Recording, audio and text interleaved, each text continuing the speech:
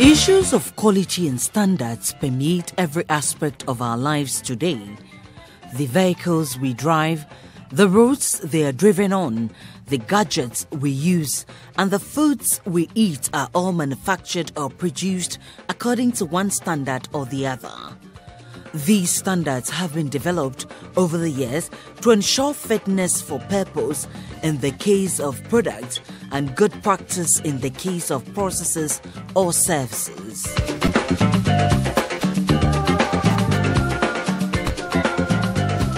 Quality infrastructure has to do with the conformity of products. It's a system which you can, of kind of services and legal elements which help you to establish the conformity of a product with the specifications or with legal requirements that are set for reasons of safety and health protection.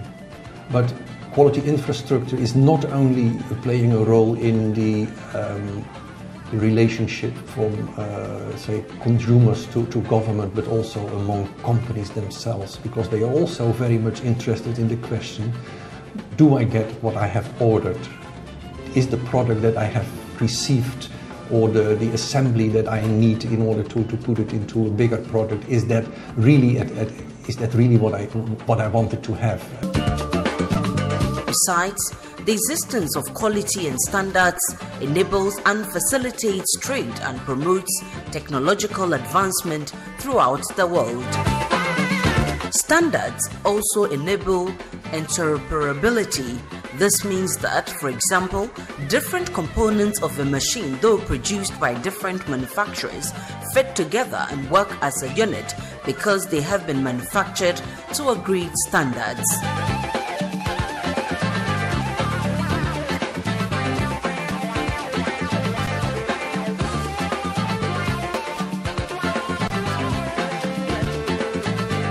Standards are basically voluntary and they are set by industries and technical bodies in specific sectors. However, governments have also discovered the advantages of using standards in legislation. They are concerned with protection of the health of the population or the safety of consumers or our environment, or want to ensure that trade is conducted on a fair basis. Some standards have become mandatory as part of technical regulations for products. For example, in Ghana, manufacturers of table salt are required to fortify it with iodine. Also, for the sake of energy efficiency and our environment, only certain electrical bulbs, refrigerators and air conditioners can be manufactured or imported into the country.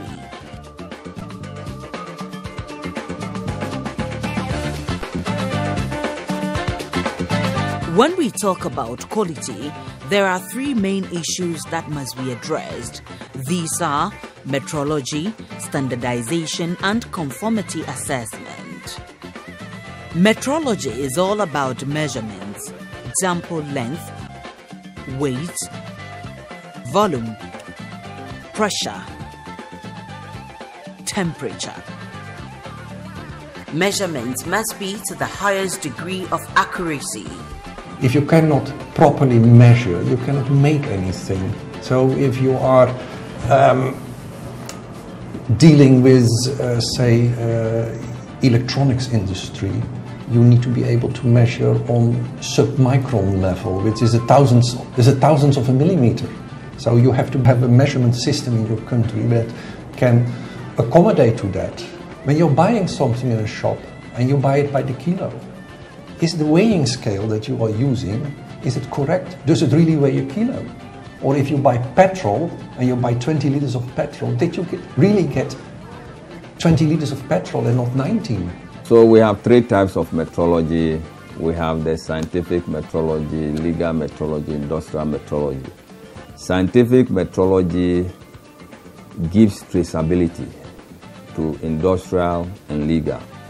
Traceability here means we calibrate their working standards for them, so they can also go and work for clients. In addition to that, scientific metrology will have to establish national standards for a particular country. Then we have legal metrology. Legal metrology deals with legal instruments.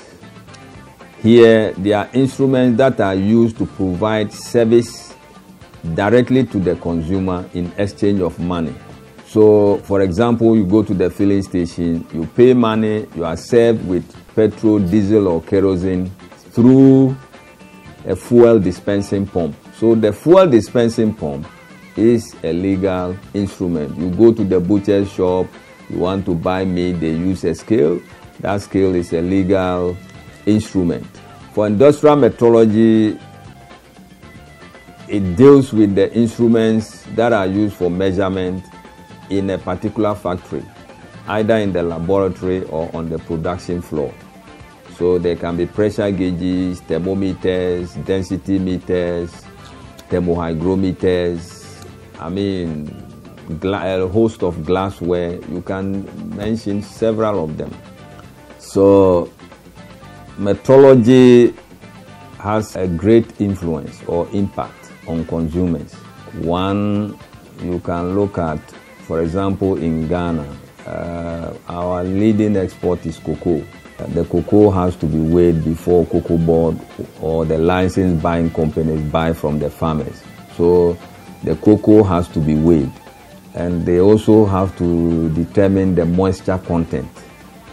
And these ones, you need a moisture meter to determine the moisture content. And all these are measuring instruments. And if we don't follow the rules and we send cocoa to our buyers in Europe or in Asia like Japan, it will be rejected. All measuring instruments in industries or laboratories must be traceable to the world measurement standards. A bag of cocoa should give the same weight whether it is weighed in Accra or Amsterdam. The temperature of a cold room at the thermoport should be the same as the required temperature specified by an importer in Antwerp, Belgium. Is this cold room regularly calibrated? Can the importer trust the competence of the calibrating institute?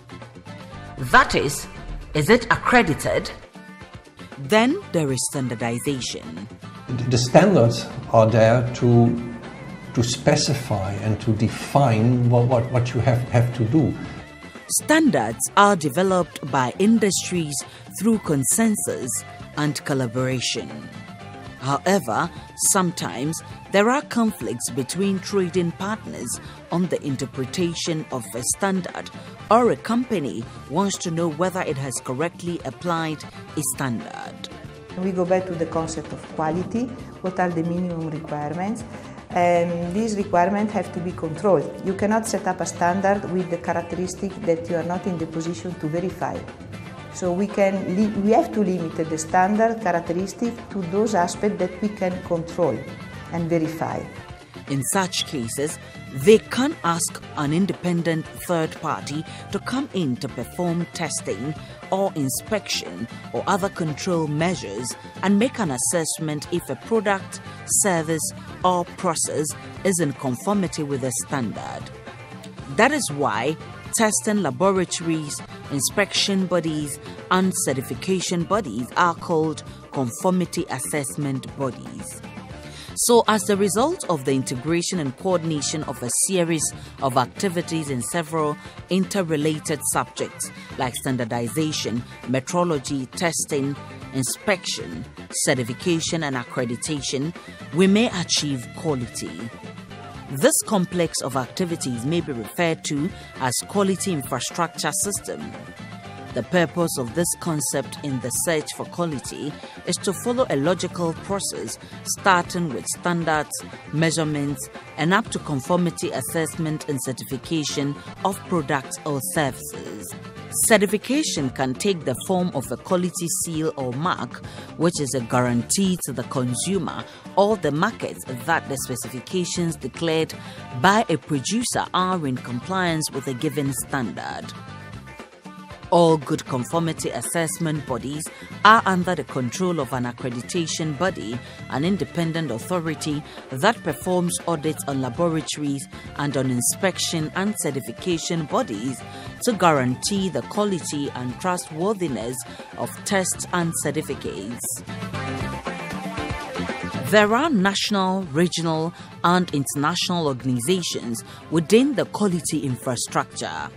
One such organization is the ISO, the International Standards Organization. Also, there is the IEC, the International Electrochemical Commission, and also regional bodies such as ASO, the African Regional Standards Organization, and national bodies like Ghana Standards Authority. Quality standards are not just about products and services, but also about the processes that deliver a particular product or service. This brings us to quality management systems. Application of quality management systems ensures that the company can continuously produce the product to the required standard every time. This then assures consumers that they are getting the same standard and the same quality anytime they make a purchase. There is certification for quality management systems. In the food sector, the popular certification is the HACCP that ensures the safety of the food produced.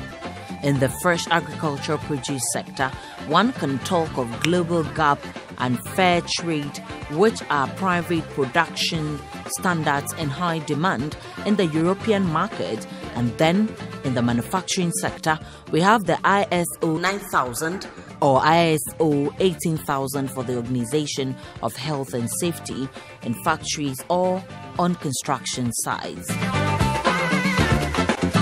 To conclude, the point should be made that quality infrastructure is not simple business.